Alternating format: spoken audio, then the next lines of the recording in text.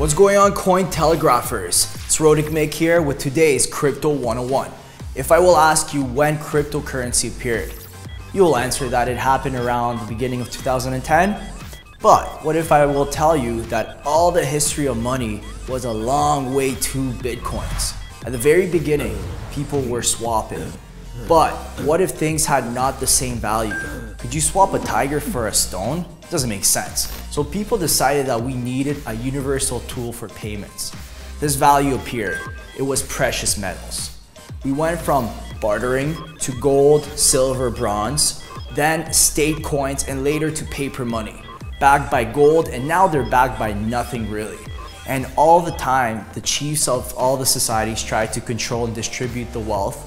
First it was dukes of tribes, then kings, and then essentially governments. Finally, banks who now regulate all aspects of money, from printing to distributing. In the 20th century, the world has changed. It's not been easy for governments to control money. Cash money is now used in under 10% of all transactions worldwide. Credit and debit cards replace paper money and coins. Now we see cryptocurrency as a result of these changes. It looks like we are coming back to the Stone Ages. We're sending you back to the future! To uncontrolled swaps. But maybe that is the currency that mankind was always searching for. A universal and decentralized money.